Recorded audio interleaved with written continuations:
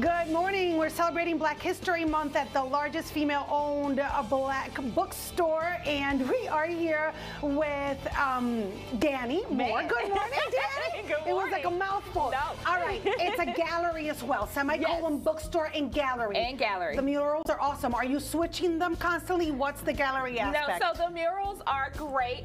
We do not switch the murals, but we do have an actual gallery in the store that we open with one artist at a time who gets to show whatever they want to show for 2 months at a time. And so we like to pick up minority artists and let them take over our gallery. And this is your area for little kids. Of course.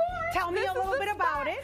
This is where kids of all ages, so mostly adults, can pick up whatever they love and whatever they're into at any given moment. They love this space. We love this space. Everybody has a good time here. And you have a great program with the public schools. Yes. Because books are expensive. Books are expensive, and so we create access by our Clear the Shelves program, where we donate books, give books directly to the students free of charge. It is crazy, but we love it. And where can people find more information on about our that? website? We host them quarterly. Okay.